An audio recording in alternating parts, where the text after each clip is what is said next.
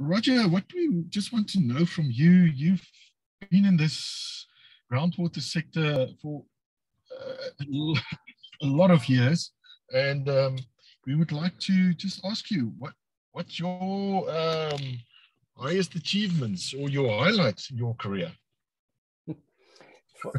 Forrest, So many. thank you very much.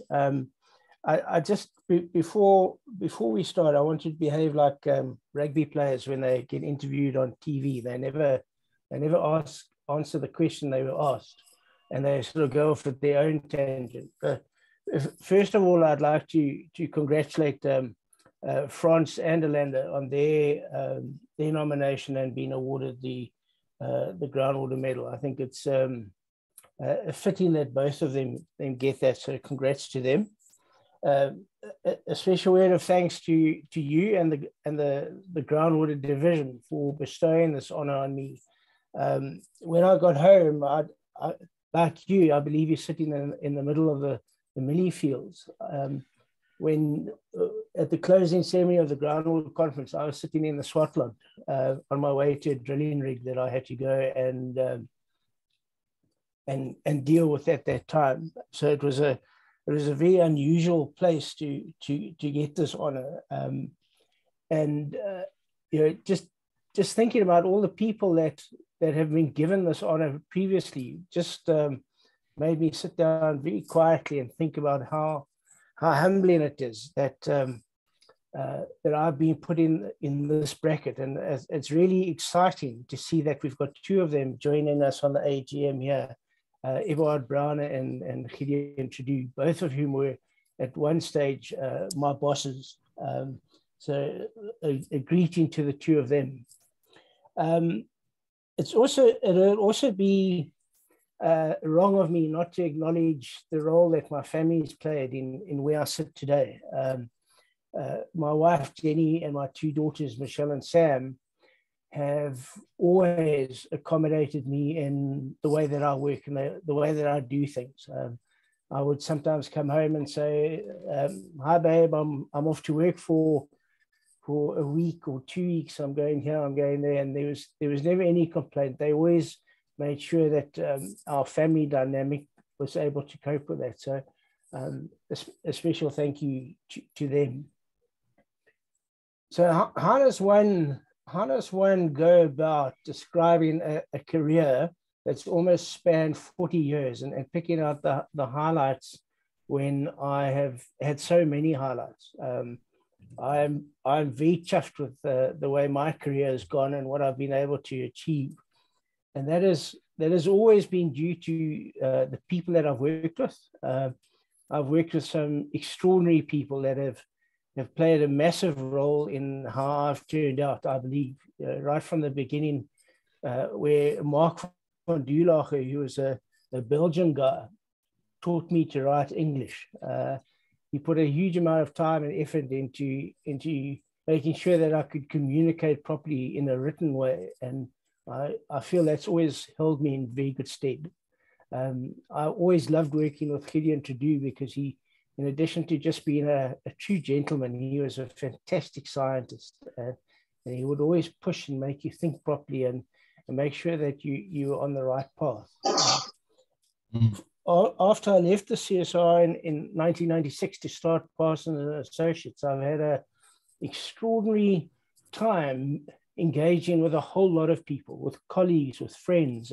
And the work that I've done has allowed me to engage with some really, really good people, both within the groundwater community and outside of it, where I've been able to learn things, where I've been able to develop as a person.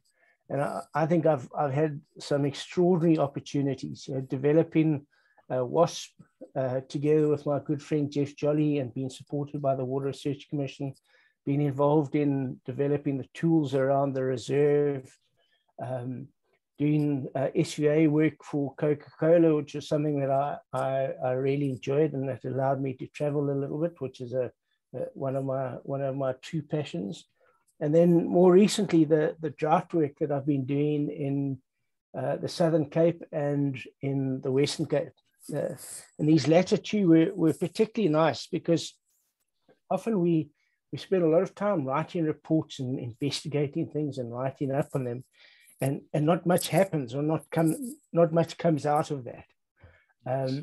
But with this drought work, it was really get down and do it. There was not a lot of discussion about costs. There was not a lot of discussion about how you were allowed to work and where you were allowed to work. The pressure was on, and we had to get water. And I really enjoyed that, and I learned a tremendous amount. But that's to come back more to answer your question directly, there were a couple of things that really struck me in our conference that we held recently. The first one that I was taken with was the talk given by Colin Rice.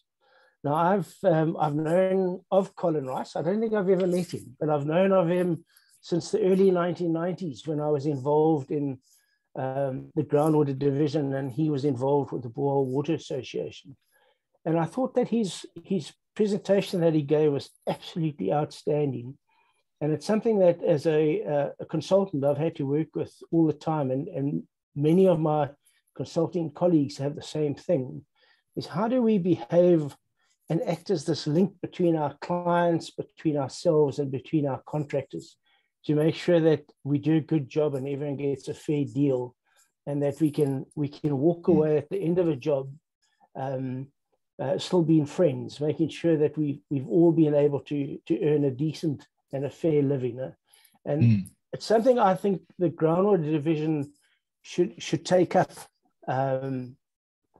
in terms of presenting some short courses, even if they're one-day courses, around this relationship, this legal and this contractual relationship between the different parties. Some of my lowlights have been around these contractual issues. And one of them was when I lost about 800,000 Rand 15 years ago. And 800,000 Rand 15 years ago was some serious money, because a contractor left a pump down the hole, and we got involved in a legal skirmish. There's a lot for us to learn there to make sure we don't get ourselves into trouble. If I had that 800,000 Rand in my pocket today, I think I'd be able to retire quite comfortably in my current state. So I really implore the groundwater division to think about having a course, one or two courses around the country on this contractual relationship. The second thing that struck me during our conference was Matthijs Dippenaar's call for us to embrace our society. And when I look back at what has happened in my career, the groundwater division has always been central to that. It's always been the focus of my professional home, where I could go and I could learn, and I could engage with some really good people. I could share my ideas. I could have them checked through my presentations and this kind of thing. And a little while ago, Landa sent me my acceptance letter into the groundwater division. And I have it here. It was dated on the 13th of March, 1986. That's a very, very long time ago. I've been a member for 35 years, unbroken. But I want to read the sentence that Bill Orpen wrote, and he was the guy that issued it. He was the chairman of the membership subcommittee. And he wrote on it, he said, "It is hoped that your association with the division will be long and fruitful, and that you will actively support its endeavors." And when I was reading that, I thought, Roger, you've actually done that. You've had a fantastic association with the groundwater division. You've participated, you've been a branch chairman, you've organized conferences. You haven't missed presenting a paper at a conference in 31 years. And it was actually quite nice to read that and say, hey, I wonder what Bill Orpen is thinking right now when he hears what's going on. But it reminds me that, and I see it's on the agenda, this concept of having the young professionals.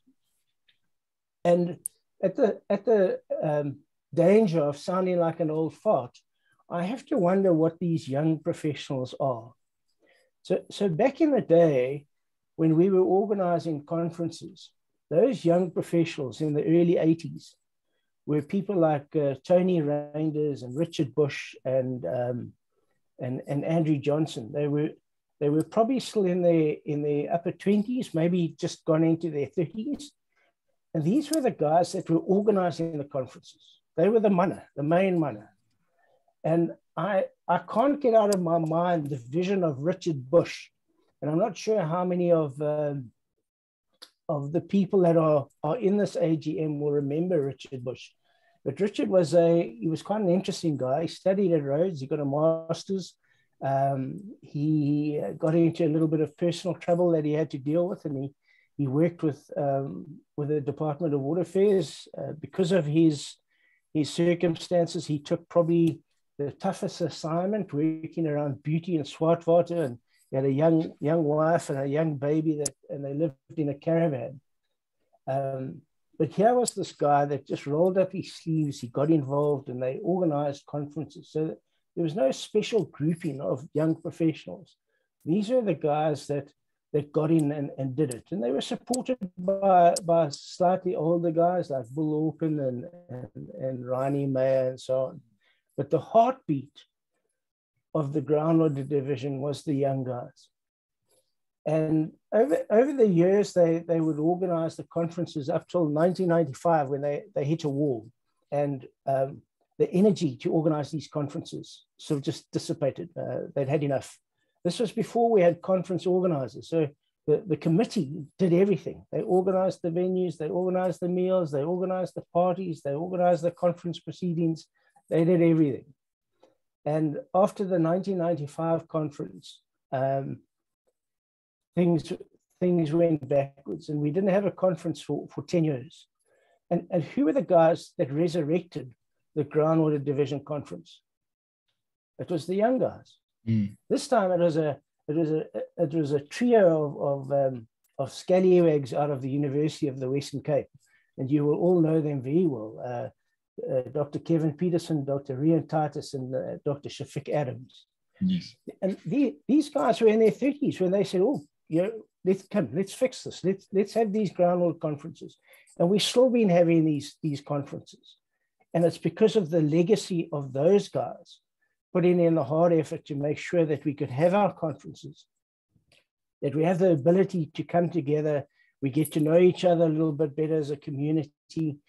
We can share knowledge, we can exchange ideas, and build a better and stronger profession. So what I'm trying to say in my normal long-winded way is that we need people to get involved. We need people to take ownership. And you don't have to be an old bully to do it. You can be a young buck. All you have to do is have the energy and the enthusiasm to volunteer your time to make your contribution. And you don't have to stay on forever. You can stay on for a year or two and then say, "Okay, I've done my bit," and move on. So it's time we started looking to the younger generation to throw in the next wave of energy and enthusiasm to keep our society strong, to make sure that we continue to strive to reach the objective of promoting the science and technology of groundwater. I think that's where I'm going to end it now. And again, I'd like to thank you for this recognition. It means the world to me. And I sincerely hope that in 30 years' time, you're still not having to listen to me talk about the things that make me excited. Fanus, thank you very much.